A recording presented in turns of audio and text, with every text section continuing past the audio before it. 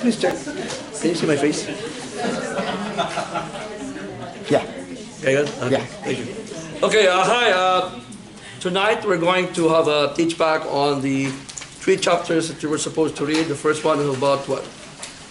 Brain and cranial nerves, followed by the autonomic nervous system, and a teach back on what?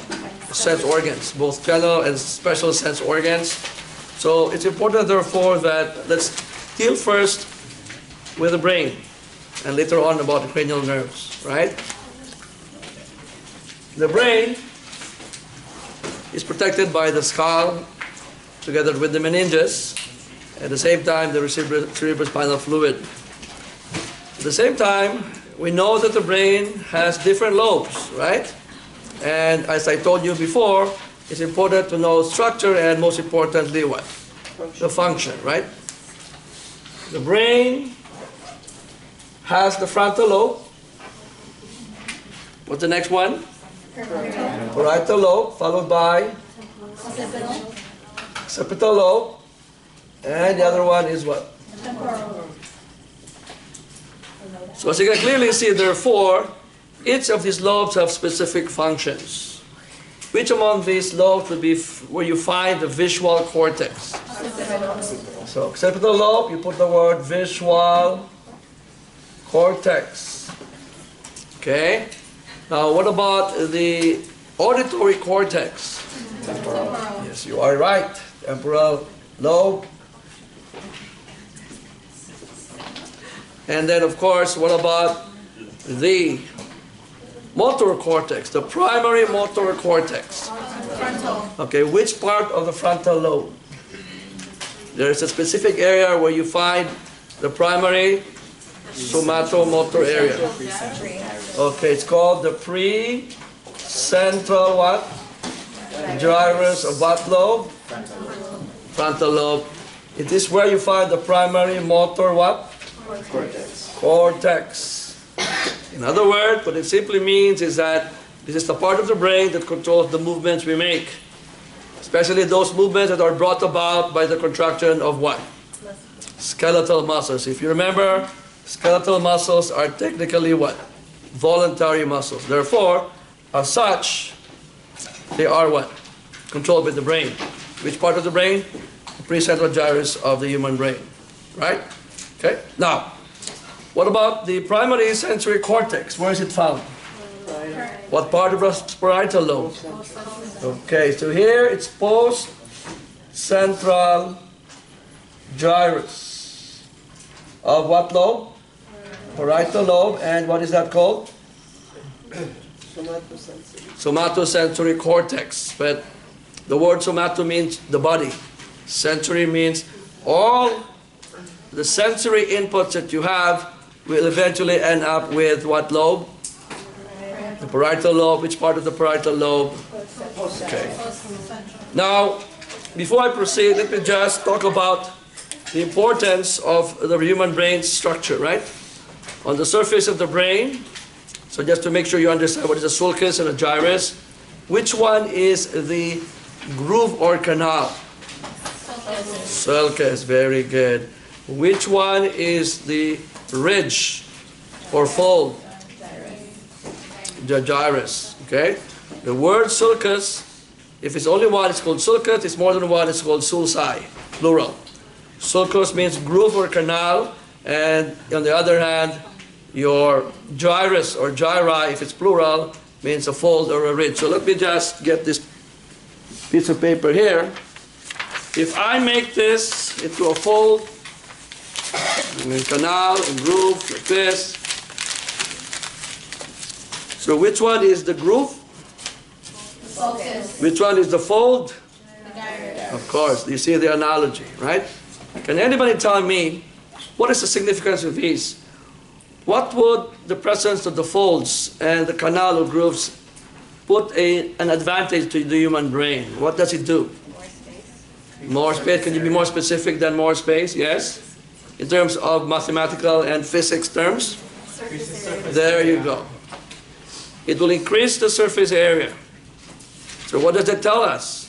that humans like you and I, intelligence is determined by the amount of sulci and gyri you have. The more sulci and gyri you have, the greater what? Intelligence. Surface area, and hopefully there is more area to what? To store information, right? In other words, it is not the size of the brain that matters. You can have a brain as big as this room, but if it's flat, what will it tell you? There's no what? Surface area that is going to be increased, right? On the other hand, if your brain is small as our brain, enclosed inside the skull, because of the presence of the sulci and gyri increases the surface area, right? So what separates the frontal lobe and the parietal lobe is what sulcus? Central sulcus. Can you check? It's on? Okay, good. Sometimes it turns off by itself. Now, the idea therefore is that central sulcus is separating the frontal lobe and the parietal lobe. And whether you like it or not, we are of the same species. We're all Homo sapiens. And therefore, we have the same structures in our brain. Okay? And when I was a 9-year-old kid in elementary school, I already knew some of these things because I was so fascinated with the human brain. I asked myself, what is the basis for memory? How come I'm able to remember things? Things that are relevant to me as a student. In the learning process, I thought that I had such a good memory. I would get a perfect score in my quizzes, and of course my mom was a pharmacist and my dad was an engineer, but they could not satisfy my curiosity. So I went to the library, and the good thing was the school I went to was an American missionary school, so we had all books coming from the US. And I found out, I already knew about the gyrus and the sulcus, and how it will increase the surface area. So what I learned in 1969, when I was a 9-year-old boy, and when I went to medical school and now as a professor here, I learned the same things. It is the sulcus and the gyrus that determine the surface area. The more surface area you have means the more sulci and gyri you have, therefore the greater capacity to what? Store that information. But it is up to you to determine which information you need to store. And I think that's the biggest challenge that you have in this class, right? There's so much things to learn. You're overwhelmed. And you say, Dr. Gama, which one will I store? Which one should I throw in the trash can of information? And that's the thing you have to develop in your own way of learning. Now, so in terms of all these, we know for a fact that these are important things, right? Now, what about your diencephalon? What are the components of your diencephalon? Okay, you have the epithalamus. What's the other one? Thalamus. And what about the other ones below the thalamus? Hypothalamus. Now, the word epi means above the thalamus. Among the three, which one contains the pineal gland? And what does the pineal gland secrete? And what is melatonin for? What is it for? It regulates your sleeping and waking patterns, the night and day cycles. Okay? So night, day. Can somebody summarize this into one word? Circadian rhythm. It's actually 2 words, but the most important word is circadian, right? Okay? So in the learning process, you will be exposed to a lot of words. And what I've been telling you all the time is that the more words you know, the more successful you become. A person with limited vocabulary will have a hard time, will struggle in whatever endeavors you do. Circadian rhythm, day and night cycle, sleeping and waking patterns. In a normal routine of life, we always sleep at night, we wake up in the morning. Unless we work in the hospital, right? At night. Now, what about the thalamus? What is the most important function of this structure called the thalamus? Yes? Release. Very good. I think you are in the right proper frame, okay? Relay station. For what kind of impulses? Sensory. In other words, if somebody will pinch me now, that will be what? An action potential or nerve impulse traveling to the sensory nerve. Remember, it goes into the dorsal root, goes to the spinal cord, then the ascending pathway. Remember the word ascending pathway? Sensory pathways. They will what? Go to the medulla, and then cross to the opposite side. Remember, the crossing of the nerve fiber tracts will occur. Before reaching the right parietal lobe, because I was pinned here, before reaching the right parietal lobe's postcentral gyrus, it has to pass where? The thalamus. It's like a gatekeeper. It's like a border patrol. Okay, you're not sensory. Go to motor pathways. You understand? Now, so therefore the thalamus is the sensory pathways, right? Relay station. Now what about the hypothalamus? What makes the hypothalamus very important? Yes, please. Give me any information you know. So what does it do? It controls what? Okay. We used to call the pituitary gland as the master gland. But now we realize that the master gland actually has its own master. And who is the master of the master gland? The hypothalamus. It controls the pituitary gland. In fact, there are two hormones produced here. And what are these two hormones? What are the two hormones produced by the hypothalamus? Growth. Oxytocin and antidiuretic. Of course. How did you know? How come you know? I know. You know. Okay, good for you. Okay. The answer is correct. It produces what? Oxytocin and ADH. Oxytocin is important for uterine contraction during what? Labor. When the mother is about to go into labor and have the baby come out. What about ADH? Antidiuretic hormone is a hormone produced by the hypothalamus that will promote the kidney to what? Retain the information, right? I'm sorry, blood. Water. Well, I'm using the words. Retain water by the kidney, right? Retain water. Antidiuretic hormone. Okay? Now, what else can the hypothalamus do aside from controlling the pituitary glands? Emotions. Emotions, yes, that's one. Right? Atomic function. Thirst, hunger. Controls autonomic functions, yes, it regulates them. What else? There's something very important. Temperature regulation. There you go. Temperature what? I remember in one time in one of the questions in the nursing board exam, they were asking the people taking the exam, a patient was brought to the emergency room, and upon admission, the temperature pattern was going up and down. And the question was, what part of the brain is responsible for temperature regulation? The answer would be hypothalamus. Okay? Now, let's talk about the basal ganglia. What are the components of the basal ganglia? That's in your study guide, right? Yes? Caudate nucleus. What else?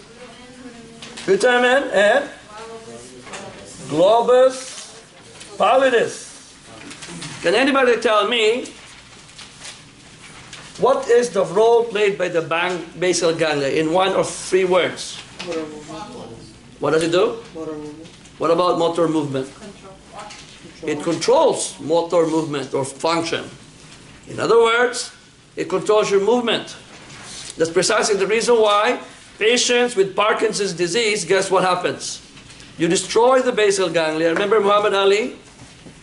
He had what? Parkinson's. Why? Because there was damage to what? His basal ganglia, which stores dopamine. Now remember, dopamine is a neurotransmitter I mentioned last time. Remember? I talked about Muhammad Ali, float like a butterfly and sting like a bee. But when he suffered from Parkinson's, he was what? Having tremors. Dopamine is produced in the substantia nigra, but stored where? Here. With repeated trauma to the head in boxers, they found out it could destroy the basal ganglia, and therefore, because its function is to control movement, you lose that ability to control movement. That's the reason why you have what? Tremors. What am I trying to show here? There is nothing that you cannot answer in the nursing board exam if you know your what? Anatomy. Believe me. I should know. I've been teaching for 30 years. If you know your anatomy, believe me, you will not have problems passing that nursing board exam. If you lack dopamine, what do you think we give our patients who lack dopamine? Dopamine. Isn't that beautiful? You lack dopamine, give them dopamine. Unfortunately, though, it's only good for the first 2 or 3 months. Afterwards, they don't respond anymore. So we're trying to find ways to give them a better treatment plan. Now, what about the brainstem? What are the major components of the brainstem? You dissected the sheep's brain last time. What do you call the part where you have the superior inferior colliculi with the corpora quadrigemina? Yes? Okay, very good. The midbrain, otherwise known as the mesencephalon. What's next after midbrain? Pons, very good. And what's next? If you recall, especially the pons and the medulla oblongata, this is where a lot of cranial nerves would come from, right? But what makes the medulla important for our human body? Why is the medulla so important? It's cardiac and Yes? digestive. What is it for? Cardiovascular and digestive. So it's a cardiac center. It regulates your heart rate. It makes it faster or slower. In other words, it can affect the autonomic nervous system. What else? Digestion. It's the vasomotor what? What do you mean by vasomotor center? It controls what? No, okay. Vaso means blood vessels, my dear. Nothing to do with breathing. But I'll talk about breathing later on. When you say primary vasomotor center, vaso is spelled V-A-S-O-M-O-T-O-R. It regulates the capacity of the smooth muscles in the arteries to what? Contract or relax. When they contract, the arteries will what? Vasoconstrict. The blood pressure goes up. On the other hand, when the muscles in the wall of your arteries will relax, you have vaso what? Dilation. The blood pressure drops, but the blood flow will increase. Right? So who controls that? The medulla oblongata. So do you see the correlation between the brain and your blood vessels and cardiovascular system? Okay? But most importantly, as already somebody mentioned, it is the what center? Okay, it's called the respiratory center. In other words, it controls your what? Your breathing. If you destroy your medulla oblongata, you will stop what? And you will rest in 6 feet under the ground, and you will, of course, become a permanent resident at Forest Lawn Cemetery. Okay? So if ever you damage your medulla, that's it. A patient who suffers a stroke involving the brainstem medulla, very poor prognosis because they cannot be weaned off from the ventilator. They will eventually die. I have seen many patients like that. I have seen a lot of cases where I handled with brainstem infarction or damage to the brainstem, particularly this area here. They have a very, very poor prognosis. They eventually die. Okay? Now, let's go briefly into the meninges. There are 3 layers. What are these? Dura. Okay, what are these again? Dura, arachnoid, and then what? Very good. So what is the outermost tough layer? And then you have what? Arachnoid, then what? And then pia. Which one is on the surface of the brain? Yeah, okay. So please do not get confused between the 3. Skull, dura, arachnoid, pia. Correct? What do you call the space above the dura? What do you call the space below the dura? Okay, very good. What do you call the space below the arachnoid? And why is that space important? What is found there? Very good. What is found in the subarachnoid is the cerebrospinal fluid. Very good. Okay? So these 3 layers are important because they protect the brain. If somebody suffers from meningitis, it means that there is what? Inflammation of these 3 structures. Dura, arachnoid, pia. If you remember on the lecture on the spinal cord last time, do these meninges protect the spinal cord too? Yes, they do. Right? Epidural, subdural, and we talk about the spaces that are found there too. Right? Okay, now, with regards to the ventricles of the brain, how many ventricles do we have? 4. Okay, when you say 4, you're referring to what? 2. How many lateral ventricles do we have? 2. Okay, lateral, okay, and then they are connected to the 3rd by what? Interventricular foramen of Monroe. What connects the 3rd ventricle with the 4th ventricle? Okay, the aqueduct of Sylvius, or books would refer to it as the cerebral aqueduct of Sylvius. You've probably heard about the word Sylvian fissure. And what is the last ventricle? Fourth. And where does the fluid flow from the fourth ventricle? Where does it go? But before the subarachnoid space, there are two apertures. Okay, you have your median aperture, and what's the other one? Lateral what? How many lateral apertures do we have? Two. Left and right. Okay? Now let me see how much you have researched on this topic. Now, unless you just relied on your book, does anybody know the other name for lateral aperture? Okay, for your learning, I will add the word lateral for foramen of Luschka. Who is Luschka? I don't know who he is. L-U-S-C-H-K-A. What's the first letter of Luschka? L. What's the first letter of lateral? L. That's one thing you can remember the name. What about the first letter of median?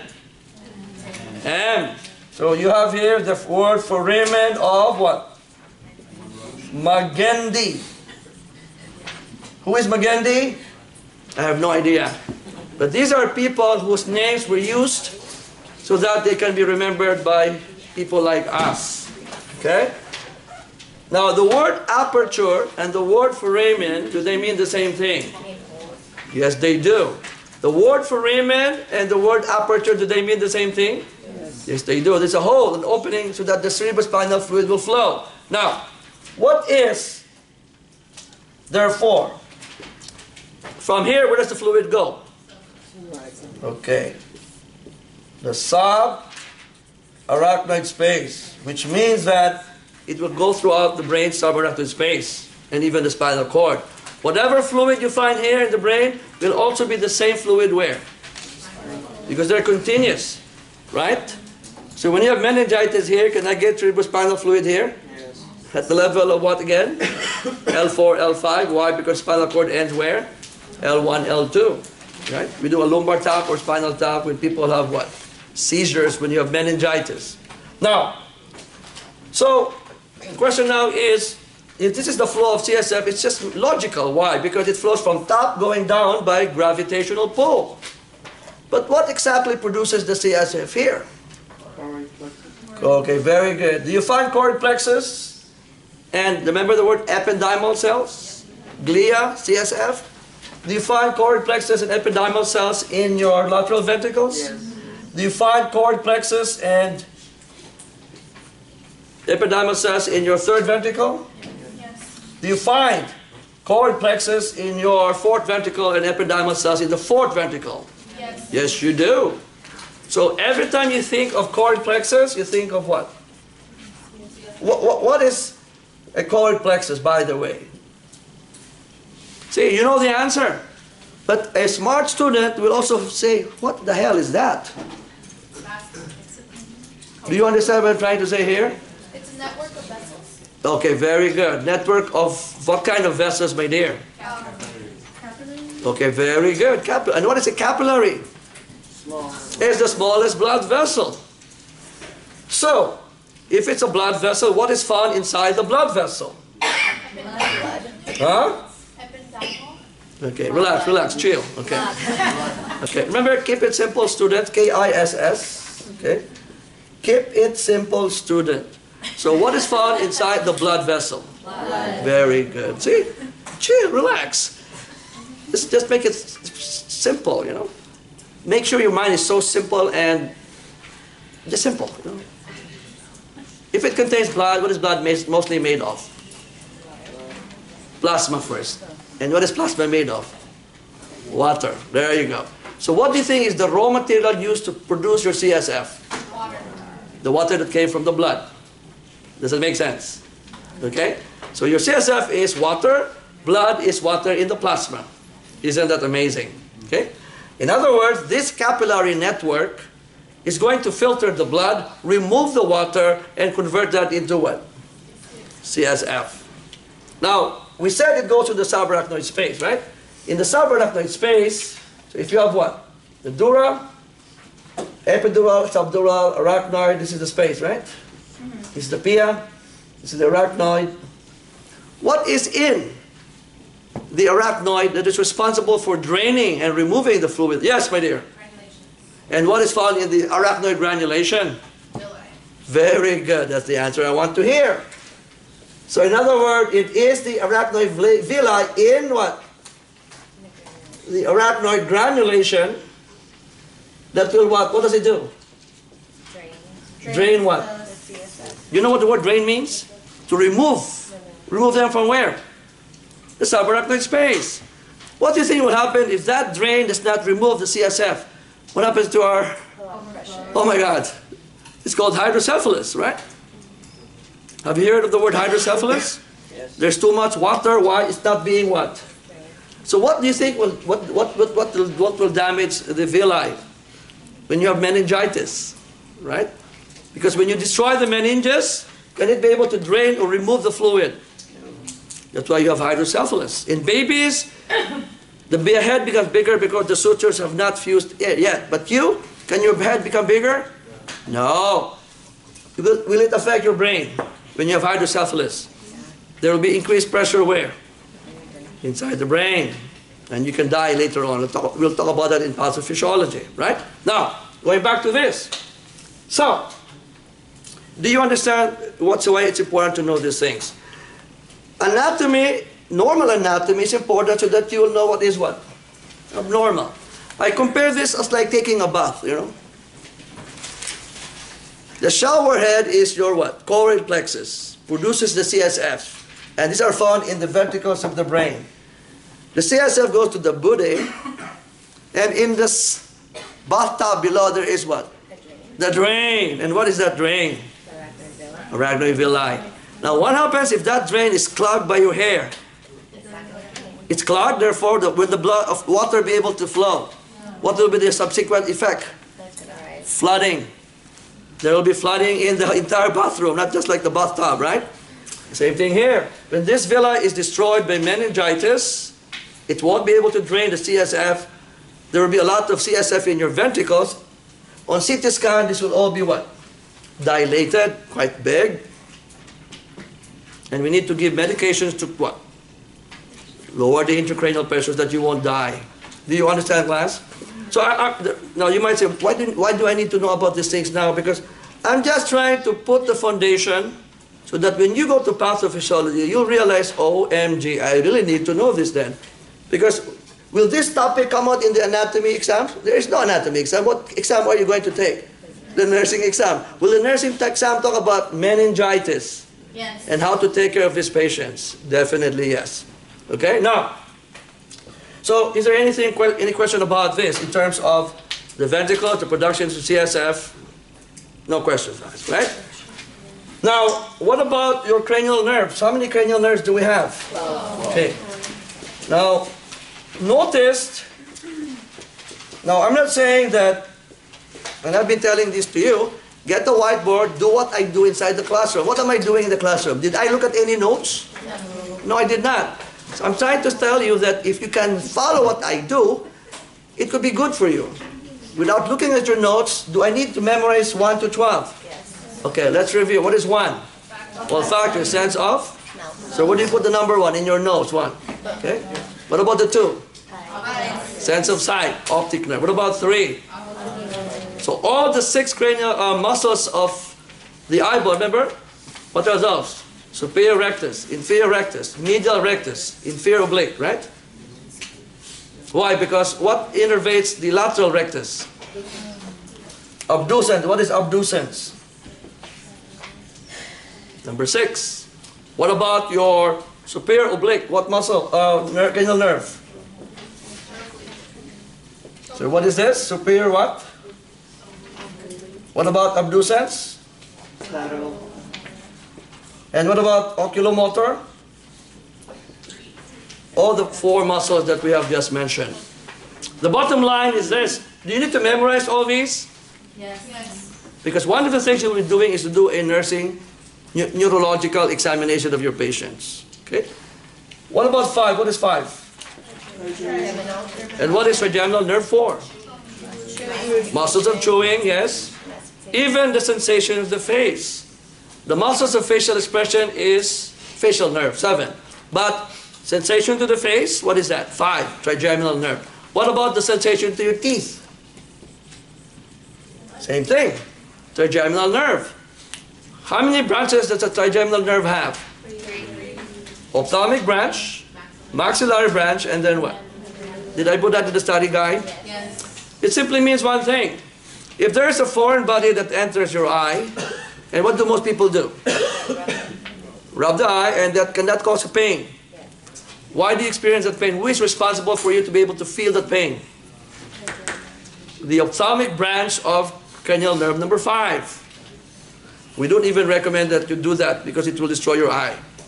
What about the maxillary branch? To the maxillary teeth. If you have a toothache involving the teeth in the maxilla, that is what? The maxillary branch of your trigeminal nerve or cranial nerve number 5. And the 5, Roman numeral V is what? 5. It's not victory, okay? What about the mandibular branch? Toothache involving the teeth of the lower mandible, okay? What about 7? Facial. What about 8? Vestibulocochlear nerve for sense of hearing and sense of balance. What about your 9? Glossopharyngeal nerve, okay?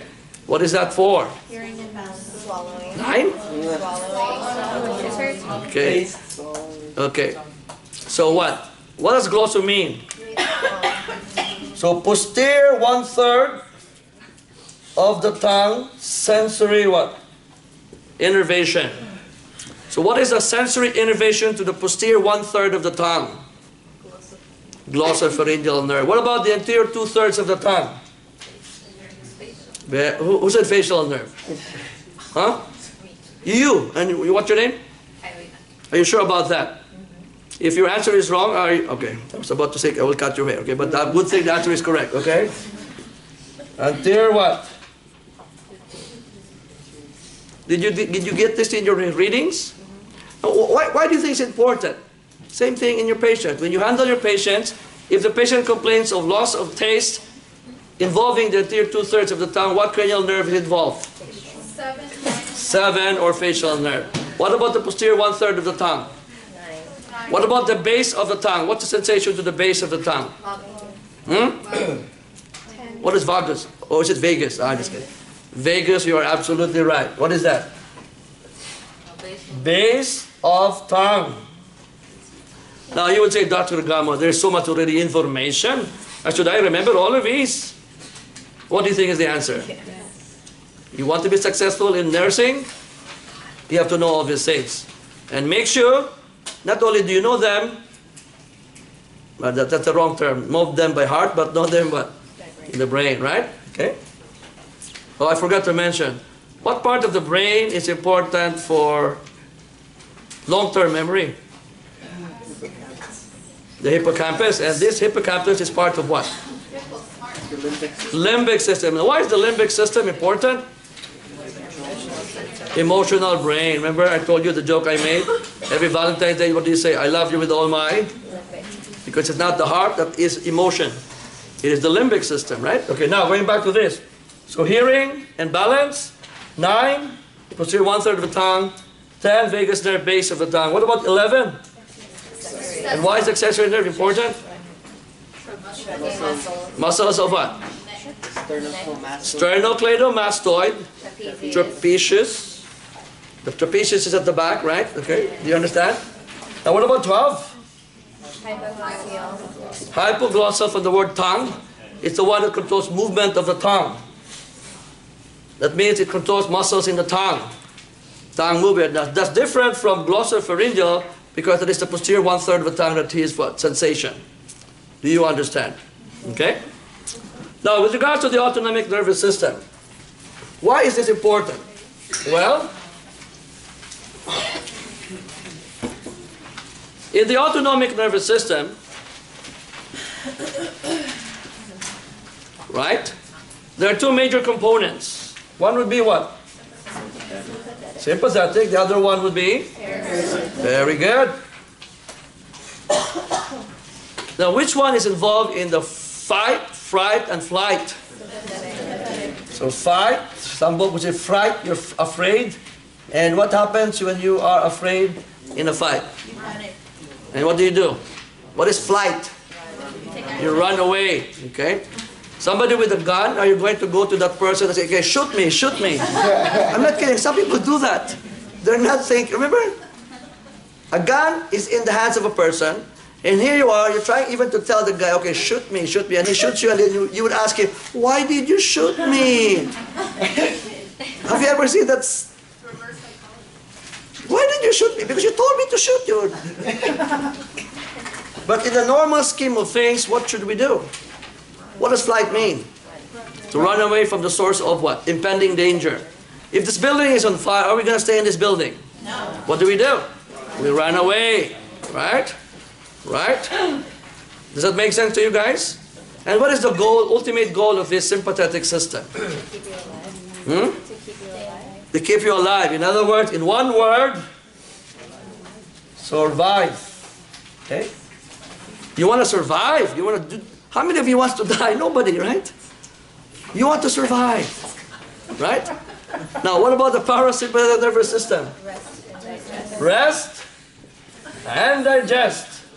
Okay, can anybody tell me what do you mean by rest and digest? Please explain. Okay, you give me the right answer, but you have to explain. Yes, ma'am. Ms. Morales. It conserves energy. Okay, conserve energy. And what else? Slows down your heart rate, increases. Okay, those are the effects. When you say rest and digest, yes? Sedentary activities. Mm-hmm. Sedentary activities. What? Control the. Am I not saying it right? Sedentary. Sedentary. Promotes like. Okay, so it's very simple. Digest means to break down food into small particles so that you can get what? Energy. But in this case, it's more involving the GI tract, right? And we'll talk about it in detail. So rest and digest. Digest is involving the GI tract, and we're going to talk about that. Why? Okay, in a little while. So if you want to survive, if I were to tabulate this, right? And this is how you do things. Aside from creating a concept map, I talked about concept maps before, right? It's going to guide you how to think and how to think. It will summarize all the information that I need to know. And that's the reason why I said buy a black whiteboard like this and buy a marker and do what I do here. Now I know you cannot read my handwriting, but you can read your own handwriting, right? So create your own maps or a table like this. What will be the effect on the pupils in a sympathetic response? Okay, it's called pupillary dilation. Why? Because you get, Yes? you get a boost of energy. You what? You get a boost of energy. You get a boost of energy. Is that the only reason why? No, because you're alert. Yes? You're alert. You're more aware. Aware, alert. I want something more simple. Why would you want to dilate your pupils? You can see what? You can see what? You can see what? Of course! When your pupils are dilated, you want to see more. What is that green sign there, word there that says there? Do you want to see, don't you want to see where the exits are? Yeah. In the building that is on fire, what happens to the electrical current? Bang! Brown out, black out, no electricity. But what do you think will happen to those green lights there with exit signs? They're going to be stay on. That is the purpose of those green lights there. So that when your pupils say, oh my gosh, I need to go here or there. Right? So I need my pupils to be what? What about the other one? Constriction. What about the heart rate? Increase heart rate. Why? Have you ever noticed what I'm asking every time I ask a question? There's always a question, what? Why? Where? What? Yes? So, remember, I want you to think carefully. Why do you want your heart rate to be faster or increased in a sympathetic? What? Provide more oxygen to the muscles. What? Provide more oxygen and blood supply to the muscles needed. Okay, provide more what? Blood to the muscles that is needed for what? To run away. Very good, right?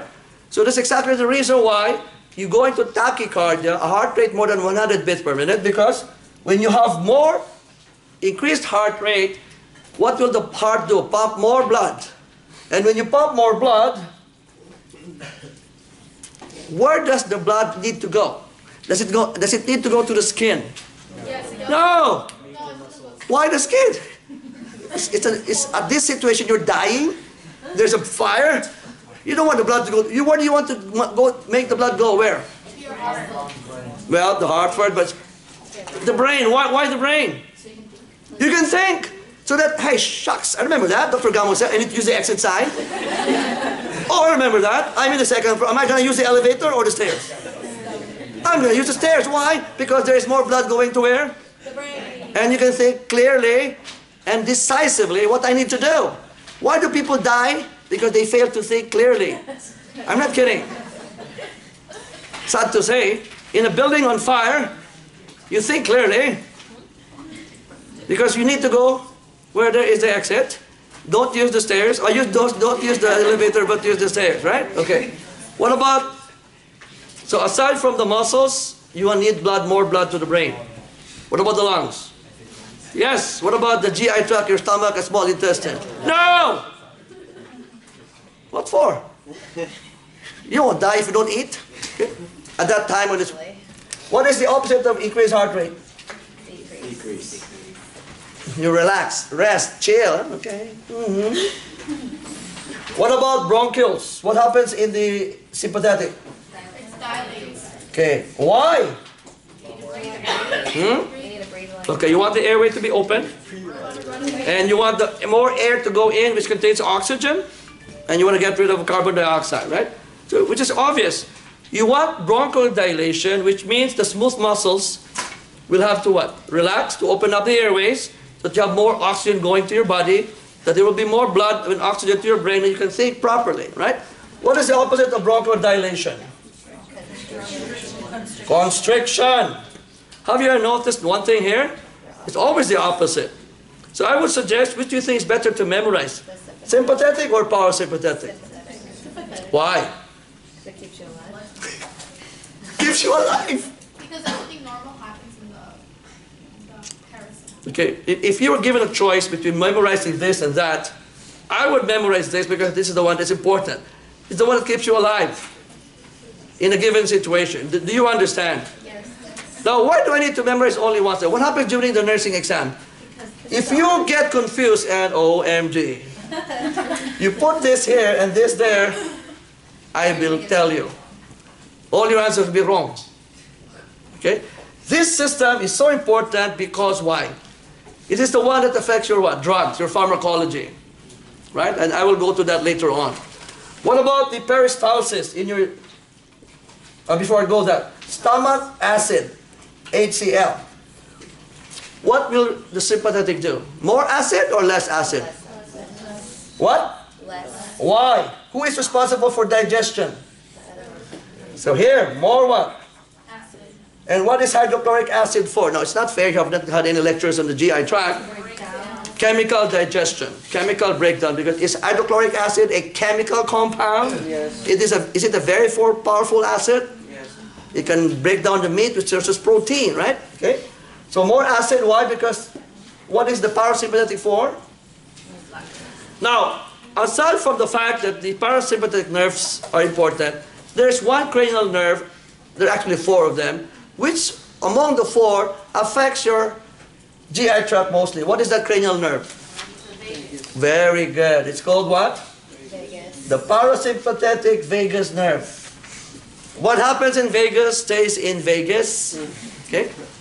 The vagus nerve, otherwise known as cranial nerve number, I like this class, very fast, 10, will make the acid be more produced and released by the stomach. What about the peristalsis in the small and large intestine? Peristalsis. Small and large intestine. What will it do for the parasympathetic? Most faster or slower? Faster. Okay, faster what? Digestion. Faster peristalsis. Why?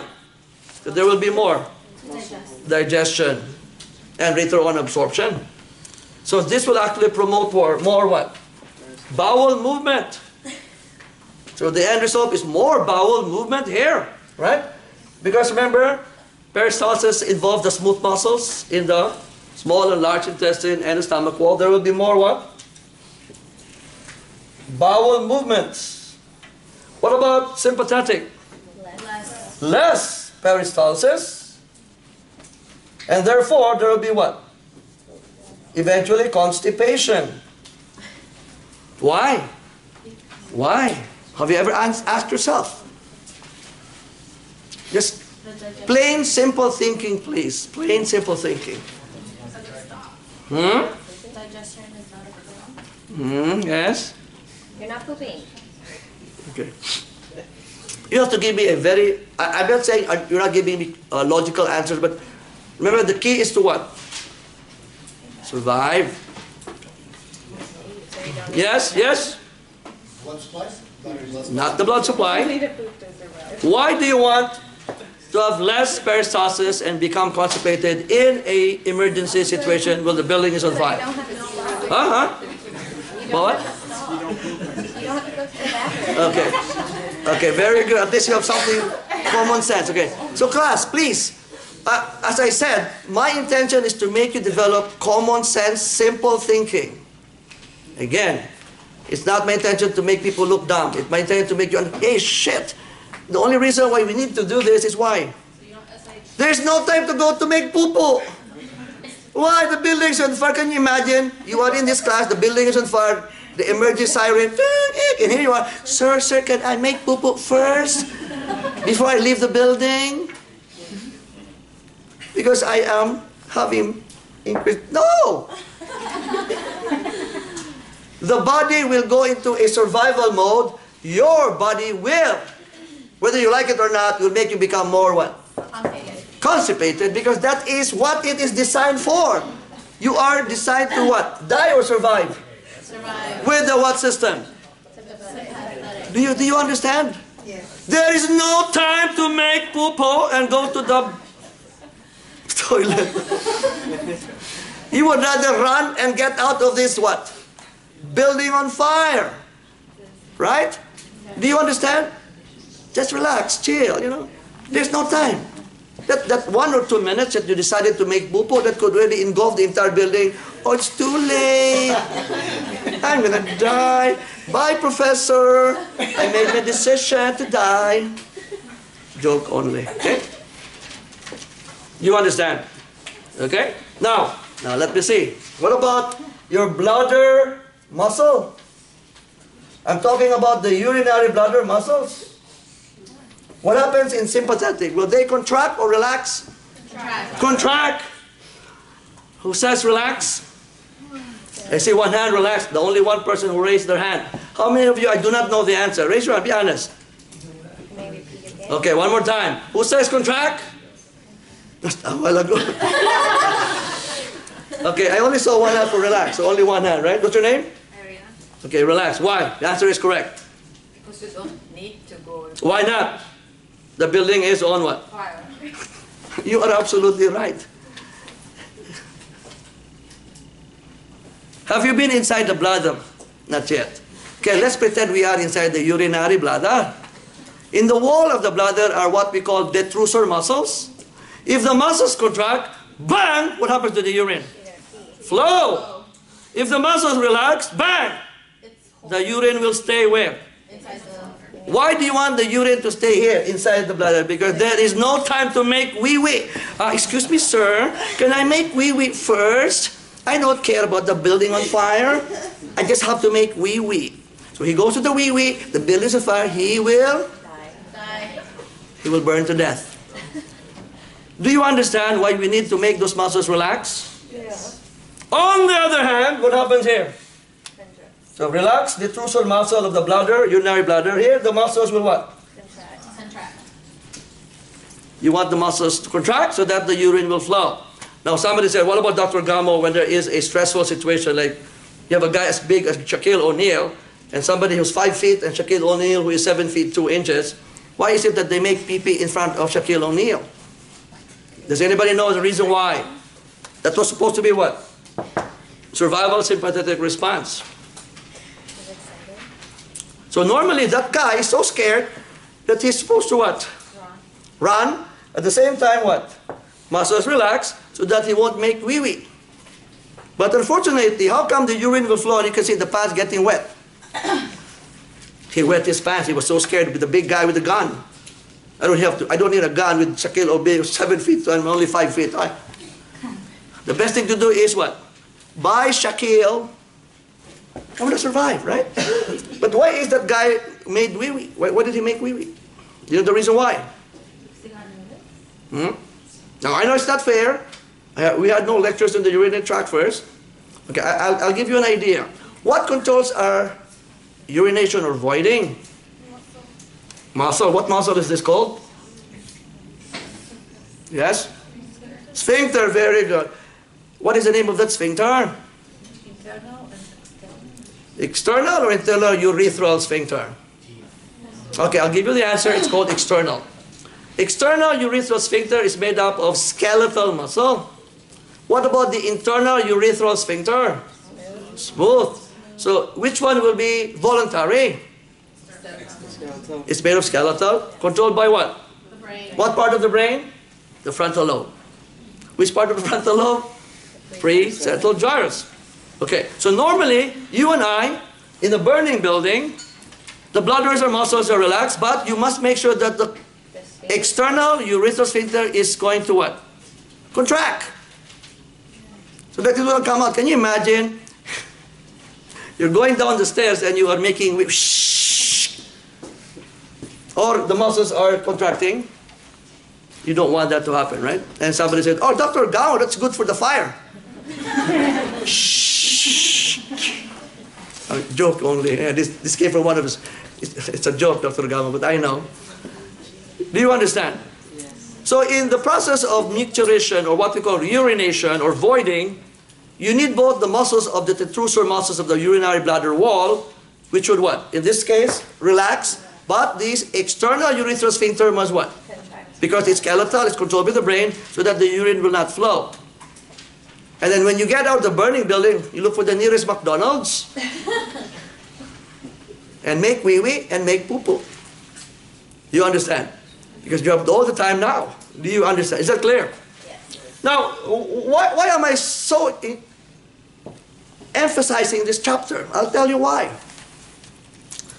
I don't know if you have read the details of these. What are the neurotransmitters here? Alpha and beta adrenergic receptors, correct? Okay. Although I did not mention this, but I just wanted you to be aware. Why do you think it's called adrenergic? From what neurotransmitter? Oh my goodness. Remember adrenaline and noradrenaline, right? Right? Okay. So, if you have these neurotransmitters, you have alpha and beta adrenergic receptors.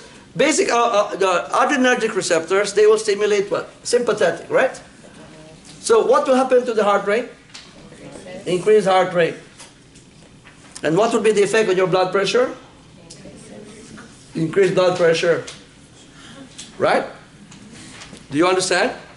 So, I just want to give an example why this topic is very important, and it's very close to my heart, because it's about the heart.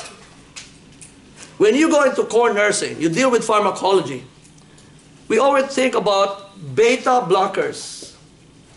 You will encounter these. Do you know what is the word between these two words? Beta blockers? Beta adrenergic what?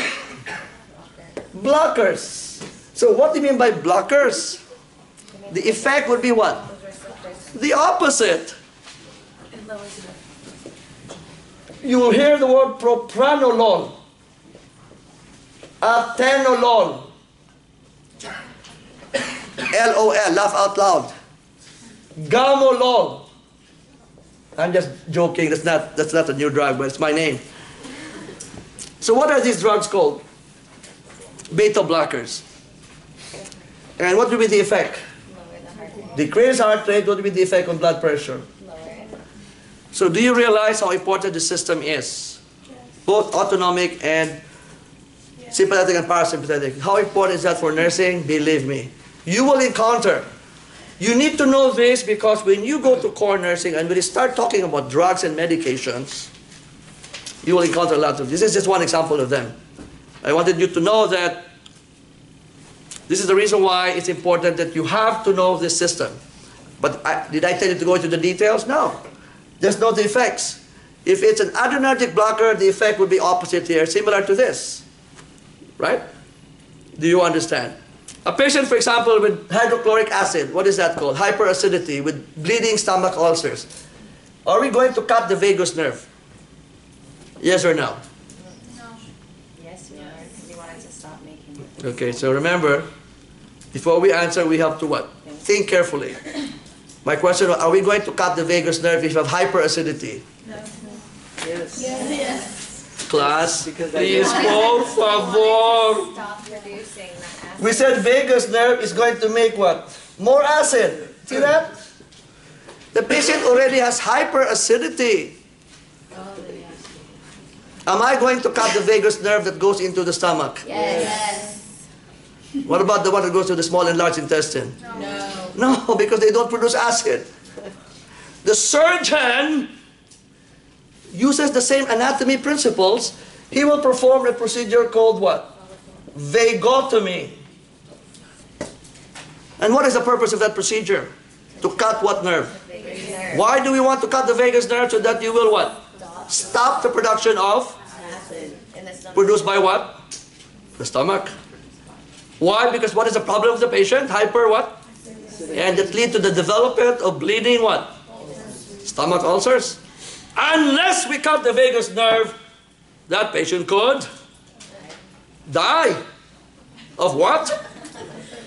Bleeding stomach ulcers. Do you understand? You're going to be future nurses. Are you going to be working with doctors and surgeons?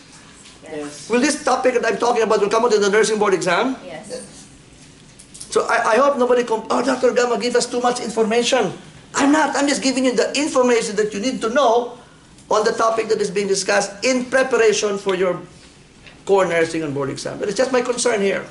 It is not really my intention to make you overwhelmed, but it has to be very important clinical anatomy. Clinical means, what does it have to do with me as a nurse?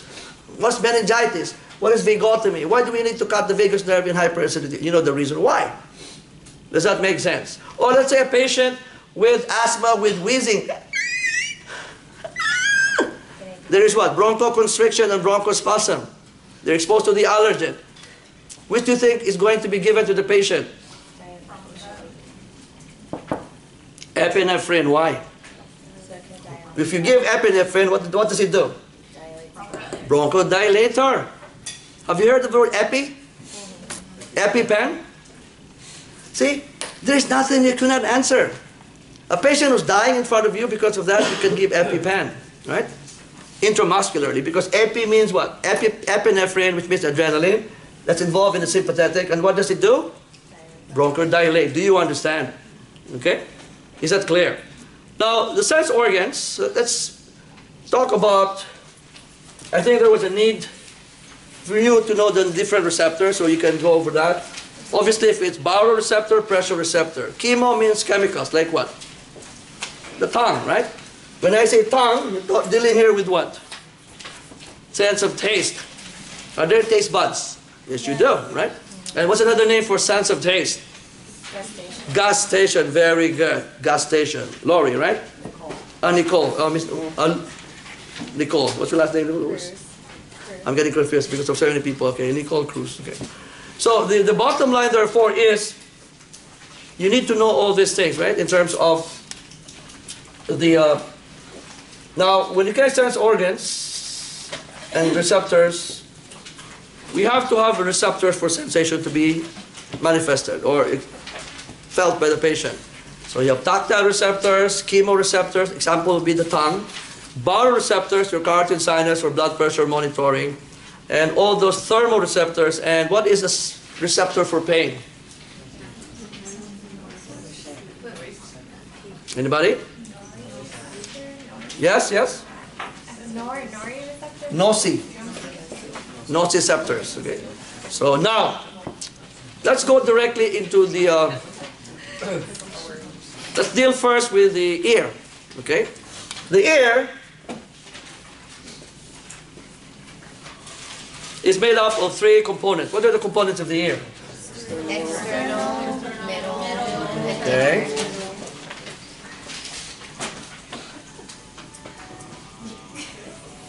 My diagram is very poor, okay? You have the external ear, and the other one is what? Middle ear, and the other one is? Internal or inner ear, right? Now the external ear, as you remember, you can have what? What is this called? Auricle or the pinna. Okay? And this is called what?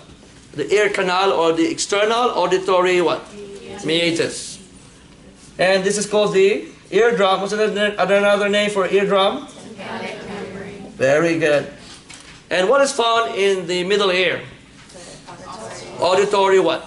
Ossicles. Malleus, incus, and then what? Stapes. So which one is near the eardrum? Malleus, okay. And what is this after the stapes? Oval what? Window. Okay, very good. You saw this in the diagram, right? And then you have here a series of what? The vestibule, and then what? Semicircular canal, and then you have the, what do you call the structure that looks like a nail? Snail. Cochlea. And what does the cochlea contain? The organ of what?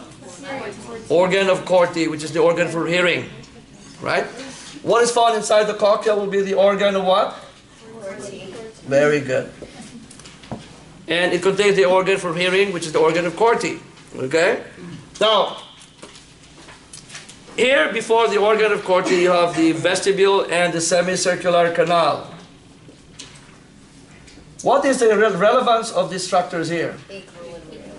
They're important for equilibrium. Which one is important for dynamic equilibrium? As if you're inside a roller coaster or you're a ballerina, like this. Is it the vestibule or semicircular canal? Semicircular. Dynamic what? How do you remember this? Because which one looks like a roller coaster? The semicircular canal. Dynamic is if you are inside the roller coaster, you're being spun around, or when you're doing a turn as a ballerina, or you're doing skating, you know, in the rink. Now what about vestibule? What is this for? Static what? What is static? You're able to maintain your balance even though you are what? Sitting. Can you move your legs? Now, did I tell you to study the details of this? No, no need. It talks about all those otoliths there now.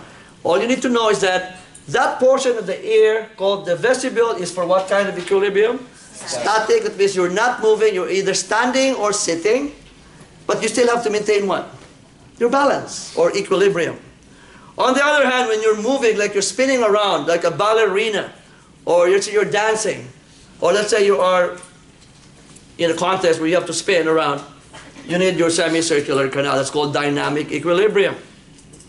Now, what is the receptor found in the organ of Corti for hearing? Hair cells. Very good. I like that. It's called what? Hair cells. Hair cells. They're similar to the rods and cones in the eye. Okay? So apparently what happens here is this. So example, when I sing, the hills are alive with the sound of music, what happens? The sound enters the ear canal. It causes vibration of the eardrum or tympanic membrane. It vibrates the malleus. It vibrates the incus. It vibrates the stapes. Vibrates the oval window. Causes the movement of what? The endolymphatic fluid. And then stimulates the hair cells in the organ of Corti that you are able to perceive what? Sense of hearing and sound. Now, what connects the middle ear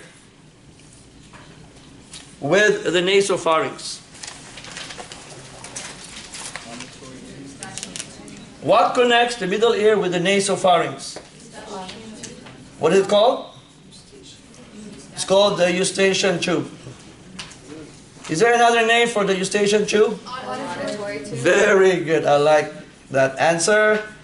What's another name for eustachian tube, auditory tube? So it will give you an idea if you have read and researched more. So you know it's called eustachian tube. It's called auditory tube, but there's another word. Very good. Who said pharyngo? Pharyngo what? Very good. Pharyngo-tympanic what? Why pharyngo-tympanic? Pharynx. Which part of the pharynx? Nasal. Okay. What about the middle ear? The tympanic membrane.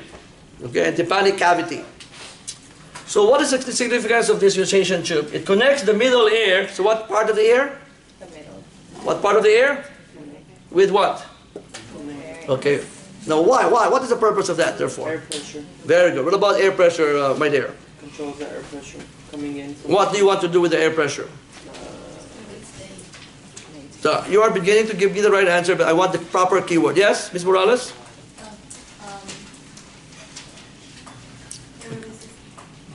Okay. If you take a plane ride at 27,000 feet, what happens? You have this ear discomfort, right? Why? The pressure inside the plane and the pressure outside the plane and in your ear is not the same. The atmospheric pressure and the pressure inside is not the same. You have that ear discomfort. How do you... The word I want to hear is what? Who said equalize? Yo, that's the word I want to hear, right? What? No, you might be... You are laughing. It's not my intention. It's just what it is. In the world of accuracy and learning, you have to use proper one. Because if you have an exam that says, what will equalize air pressure between the ear canal, the tympanic cavity and the atmospheric, it's what it is. Equalizes the pressure, right? How do you do that? You inside the plane, what do? You open your mouth, you yawn.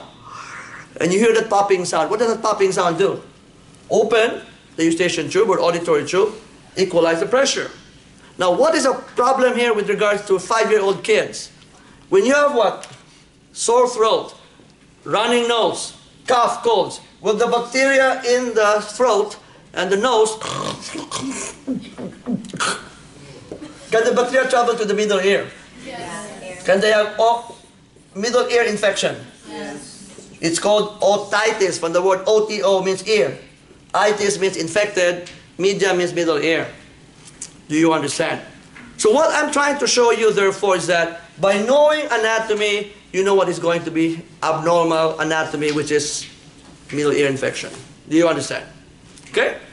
Now, what about the eye? The eye, I cannot draw the eye, so... But if you can draw the eye in a white blackboard, why not? So let's pretend. Let's pretend I can draw the eye. Okay, what's the first layer? If I put the contact lens into my eye, what will be the first thing that will be hit? Very good. Right?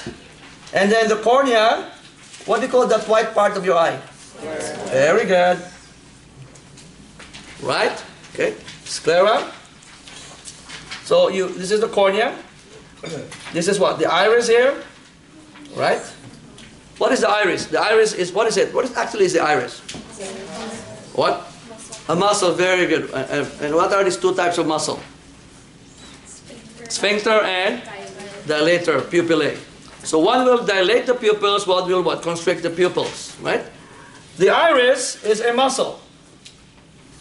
The iris is the one that gives the color to what? To your eye. Like for example, how many of you have blue eyes here? I'm talking about not contact lenses. Okay, nobody. Okay, what about green eyes? You have green eyes? Hazel, green. Okay, what about brown? What about black? Or what about black and brown? That's me, okay? So what gives color to my beautiful eyes? The pigment in the iris. But in fact, it's a muscle. What's the other muscle here? Okay, very good. You said that. Very good. You're studying. So there are two muscles here. What are these called muscles called? Intraocular. What do you mean by intraocular? Inside the eyeball. There are two. Iris and what? Ciliary body or ciliary muscle. What about the extraocular?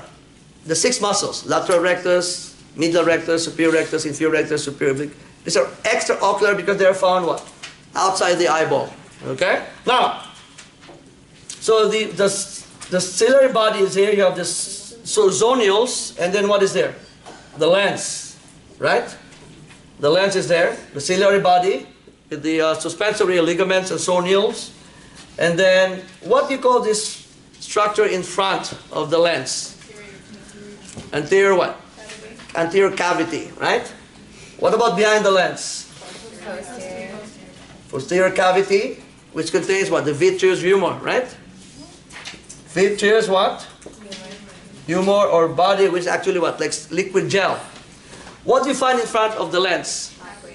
Anterior what? Cavity or chamber, but it's divided into the anterior and posterior chamber by the iris. What is found in front of the iris? Anterior chamber, behind the iris, posterior chamber. Okay. In this area of the eye, you have what? The aqueous humor. Aqueous humor. Behind the lens, what do you have? Vitreous humor. Okay. And at the back area of what? The retina. Okay. The retina contains what? Rods and cones. Which one is important for color vision? Which about night vision? Which one is important for bright light? Color. Okay, dim light. Okay? So color vision, you need your cones. Bright light, you need your cones, right? So if a person is color blind, has some problems with color blindness, what do you think is affected there? The cones or the rods? What is the first letter of color? What is the first letter of cones? So that's how you remember things. But you don't get interchanged with the two. Okay? Does that make sense? So this kind of rods and cones, what kind of receptors are they? Very good. And what is photoreceptor mean? See? Do I run out of questions? No, I don't. So that is how you become smart, by asking yourself. I should be asking myself too. I want to learn. I want to be the smartest guy in the world. I need to answer what, where, why, how. So you mentioned the word photoreceptor. And what does photo mean? Huh? Very good. What is it again? Light. Light. So what's the stimulus there? Light. In other words, when the light enters the eye like this, the first thing it hits would be what? The cornea. Now these are what we call, what is refraction? Bending of what? Bending of what? Bending of what? Bending of what? Bending of what? Light. Exactly. So when you have bending of light, who will bend the light? 1, the cornea. 2, aqueous humor. 3, the lens. 4, vitreous humor. In other words, when the light penetrates the cornea, bang, bends, boom. Aqueous humor, boom. Passes to the pupil. What does the lens do? Bend, bang. And then where does it go? To the cornea. I'm sorry, retina. I think I'm already hungry. I think my blood sugar is low. Okay? Why? Because that's where you find what receptors? Photoreceptors. What was the stimulus? Light. Not tactile stimulus. Not pain stimulus, but rather what? Light. So what will this medium of refraction, what do? They bend the light. Do you understand? So this is going to bend, aqueous humor will bend, the lens will bend. So in order for this to be able to bend the light, and in order for the light to penetrate this, what should be the color of your lens? Clear, of course. Right? Have you heard of the disease called cataract? What happens to the lens? Cloudy and what? What color? White. What color? Okay, put this in front of your eye. Can you see? No. You can't. Why? Because what happened to the lens? Instead of clear and transparent, it became what? White and cloudy. Very good. Does it make sense? What about the color of the cornea? Cloudy, white, or clear? Clear. So everything must be clear. What about if you have bleeding here in the anterior cavity and chamber? It's red Will you be able to see? Everything's No. red. You can't see why, because it should be also clear. Why? Because the goal is to allow the light to what? All the way. Does that make sense? Yes. Okay. How many of you are nearsighted here? That's like me. Okay. It's called myopia. What about if you're farsighted? Hyperopia. Who is farsighted here? Probably no. You're farsighted? So what's the difference between these two? Which one is a longer eyeball? People like me. We were gifted. I'm not saying that you're not gifted. I'm saying is we were given an extra length of our eyeballs. So in other words, it is so long that the retina is here instead of there. So when the light rays gets here, it's blurred. So what happens if I wear this kind of glasses? It doesn't. It will bend. The glasses are here. Bend, bend, bend, bend, bend. It will allow it to go where? To the retina because I have a longer eyeball. You understand? That's why I can now clearly see. What about people who are farsighted, like you? Unfortunately, your eyeball is short. Right? And the focusing power will be at the back. That's why we give you a special type of lens, not like mine. You understand? So who has the shorter eyeball? Far-sighted people with hyperopia. Who has the longer eyeball?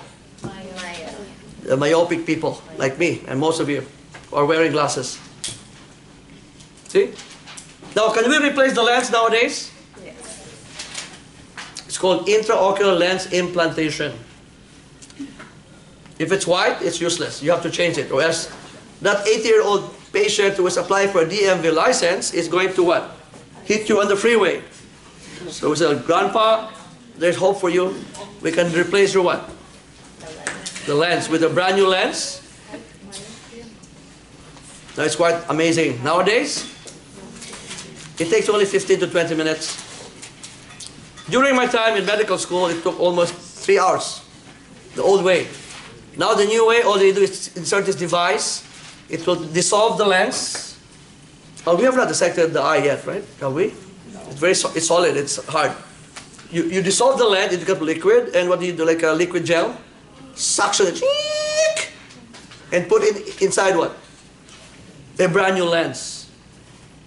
Courtesy of Johnson & Johnson. And you like brand new eyes. I'm not kidding. I'm so amazed when you have these kinds of procedures. How many of you have undergone the surgery here on the cornea? Yes, what do you call that procedure? LASIK, exactly. Do you know what they do there? Do you know? Did they explain it to you? Oh, yeah, but I don't know. Yes. So you had it done and you don't even know what it is? Okay. Anybody who knows? Don't they burn it? Okay. Laser surgery is laser, like, you know, like Darth Vader. Okay. So technically what they'll do is that, remember, are you nearsighted before farsighted? Far. Okay. So what happened was, you're farsighted. So without the procedure or without your glasses, it's blurred because every time you use your glasses, without the glasses, its image is far behind the retina, right? So what LASIK will do is to replace the glasses.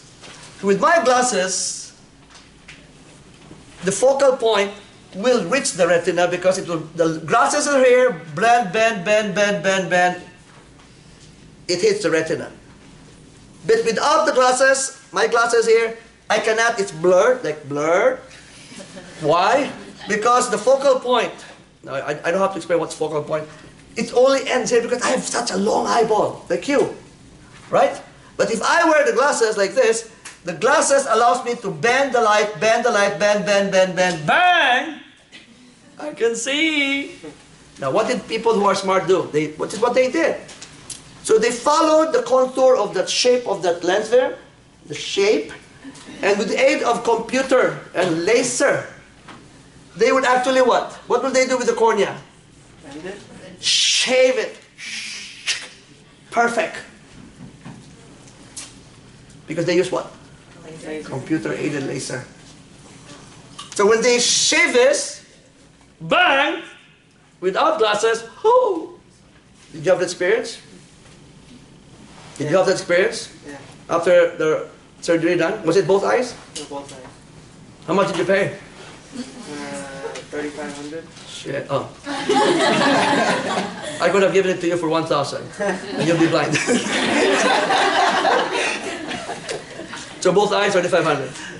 Don't tell me one eye. Okay, both eyes. Both eyes. So 1,750 then. Wow. 1,750 per eye. 3,500 is one car, a second-hand car. But it's worth. Is it worth it? Yeah. How old are you now, if you don't mind? 26. When did you have this done? Last year, So when you were 25. November, yeah. You like it? Are you happy with it? Okay, give me the name of the surgeon, okay? I'm scared. I'm really scared. Why? At the age of 57, not like you. If I have it done and they batch up the computer and there's blackout or brownout during the...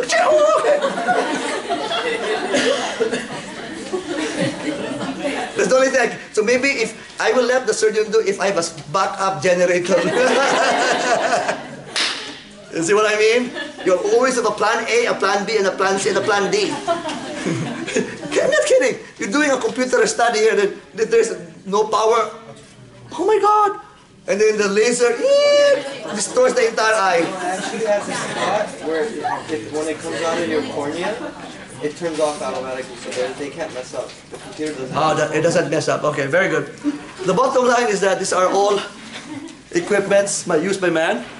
So that's always I'm scared. My God, I've heard about this for what, 10, 15 years now. Newer technology, but still, I'm still scared. So I would rather have contact lenses.